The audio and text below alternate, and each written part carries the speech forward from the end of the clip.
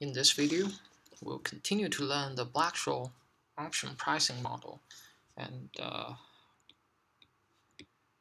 we'll learn a Brownian motion called the geometric Brownian motion. Let's first recall our standard Brownian motion.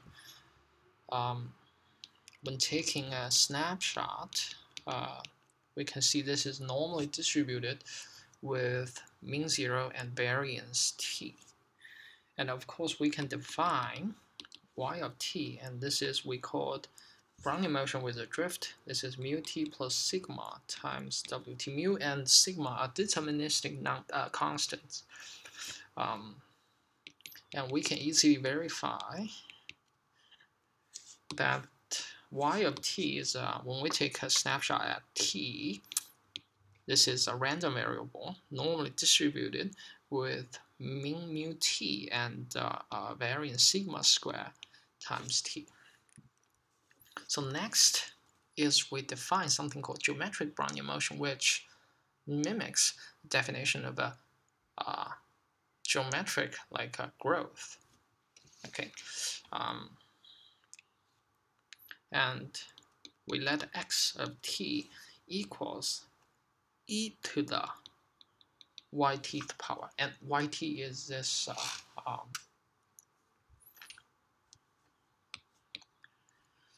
Brownian motion with a drift right here.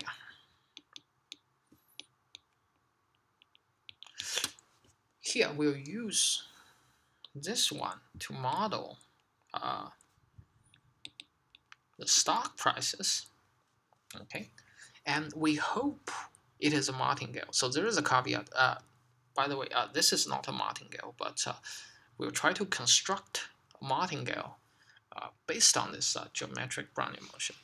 And before we do that, okay, because of this is exponential raised to some normal random variable, we got to review. So here we'll do a review of something we learned in 130b, that is a moment generating function.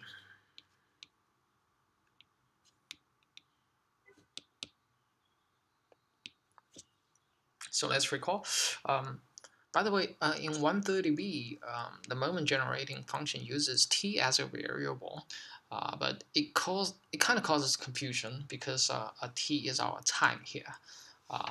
So here I'll use different variables. So I'll use Greek letter c, and x is some random variable, continuous or discrete, it doesn't matter.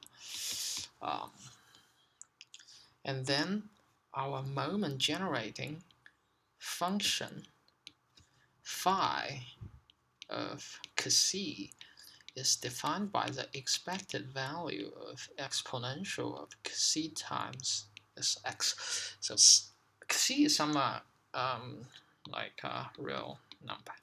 Okay. And now let's try to compute first. Let's try to compute the moment generating function for the standard normal random variable. Okay. If we have z, which is our standard normal random variable, and our phi of z of c can be then computed by, which is the expected value of this guy. So it is integration from minus infinity to infinity e to the c little x, and this f of x is a PDF of the original z, and this is nothing but a little bit modified integration of a function. So it's 1 over square root of 2 pi and e to the c times x's power, and this is e to the negative x squared divided by 2 dx. Okay, and now we're going to complete the square on top. So what happens is this is the same thing as if we complete the square, we'll get something like x subtract c squared divided by 2, and then plus c squared divided by 2, because as we can see, this linear term right here is a cross term in this square term, and the only uncountable term here is the minus of c squared divided by 2, so we plus it back, and now we simply use change of variables. So we let y equals x subtract c. Then, because c is a real number, so it doesn't change the upper and lower limit of this integral, and we'll have the same thing, that is negative infinity to infinity, and this is negative y squared divided by 2 times c squared divided by 2, but now x, so y is x minus c, so dy equals dx. C is like a constant with respect to this integral, and we have this. And now, if we check certain parts of the integral, it's this factor, and we have our e to the negative y squared divided by 2, and this is dy. So they integrate up to 1, and we get our moment generating function for standard normal random variable. As a result, we can have, for a general, if what happens if a random variable is, say, mu plus sigma z. So apparently, if we plus a mu and multiply with a sigma, standard normal random variable, this gives us a normally distributed random variable with mean mu and variance sigma square. So now let's try to compute the moment generating function for this x.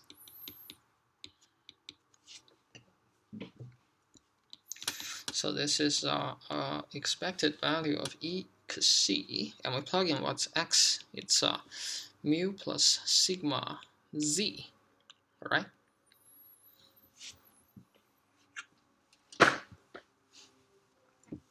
If we look at this, first of all, c times mu is deterministic. So we raise it as an exponent of the exponential function. It's still deterministic, so we can pull it out. And the rest is just expectation of c sigma z, all right? If we look at this expression, it's c sigma. It is as if we replace the c here by c times sigma. Okay, then everything will carry over, and we have obtained our expression, which is c mu times. We just use the result from the first one. We replace c with c sigma, so we have this is c sigma squared divided by 2. And we have obtained our moment generating function for general normally distributed random variable. It's essentially this. Okay. Now, let's continue, and to investigate whether the geometric Brownian motion is a martingale. Okay, and first of all, the answer is no, but we can do some trick to convert it to a martingale. And we're interested in the following limit. That is, so first of all, x of t is a geometric Brownian motion. Okay, and we are interested in the following conditional distribution.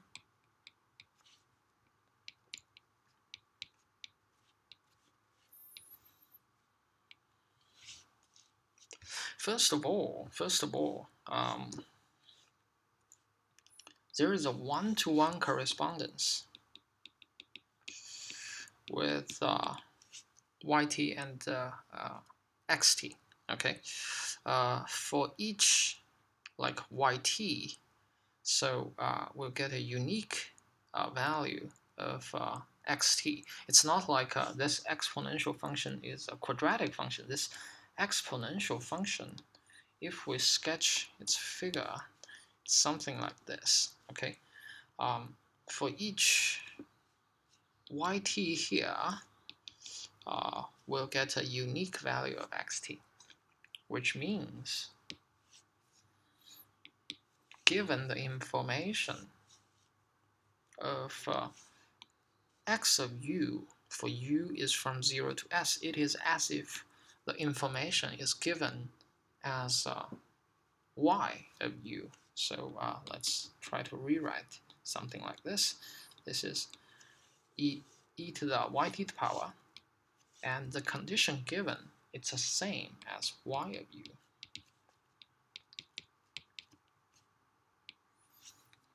Here we follow the same trick of what we have used before. That is, we split the y of t as y of s plus the increment.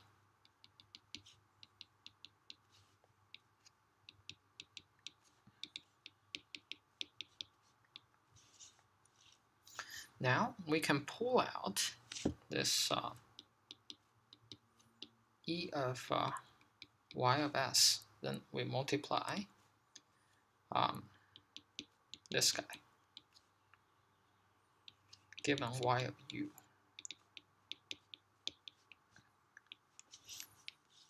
And because the information up to s is given,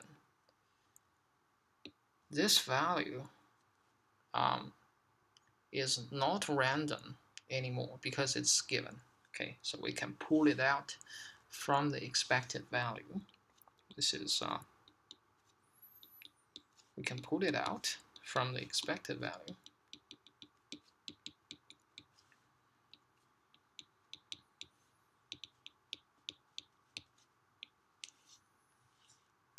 Here we gotta use independent increment again, because those two times are non-overlapping. As a result, this is as if we are computing the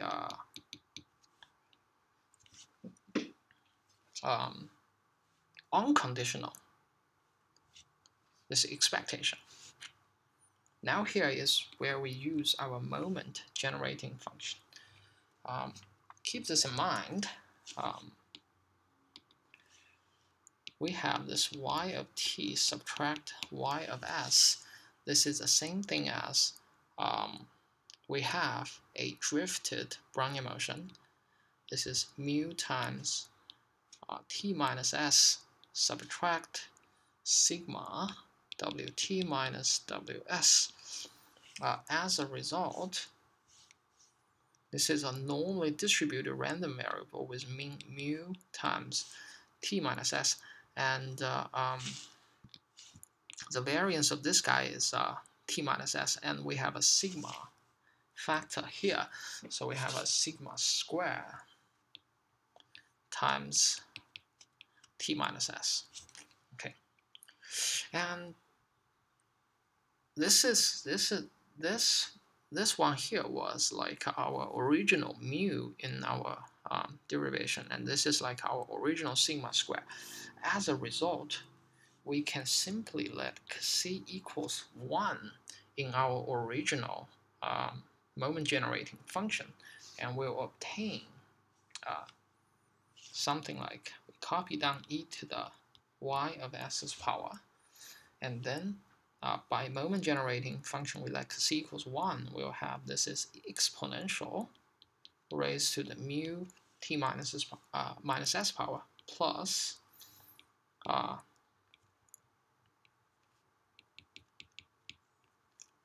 plus this guy, because c is now 1, so if if we look back right here, as if we let cos C equals 1, and sigma square is our variance. As a result, this term right here above is our variance. Okay, and now we have this formula. And apparently this is not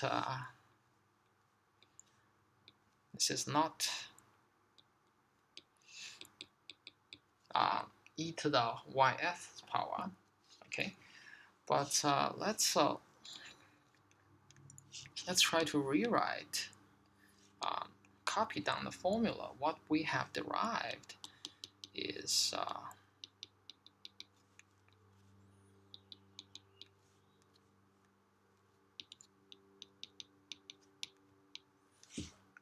this expectation. First of all, it's not a martingale. It's not a martingale in the sense that this is not e to the y of s's power. It is instead, it is e to the ys's power multiplied with this factor. Okay. Let me move this a little bit.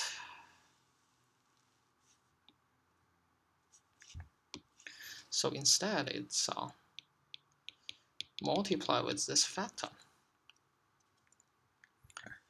But however, we can rearrange this factor by the following thing.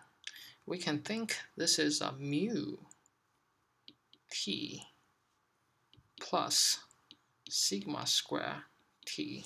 Okay, we combine all the t terms, and then we subtract all the s terms. This is mu s plus sigma square divided by 2 s. Okay, and now we see that this is like s term, this is like t term, and they are separable. And we combine the t term with t term, and s term with s term. We'll have something like, so we move this term to the left. So we'll get, this is e to the minus, so we pull out t. This is mu plus sigma square divided by 2t exponential of e to the y of t power, given this y of u is between 0 and s. This equals e to the ys's power, and multiply e to the minus, we pull out s. We have something like that. Now we have to acknowledge the fact that this is deterministic. There is no random term in this term. And we let mu plus sigma squared divided by 2 equals alpha. If we do this, we'll have, and we move this term inside the expectation. This is e to the minus alpha t times,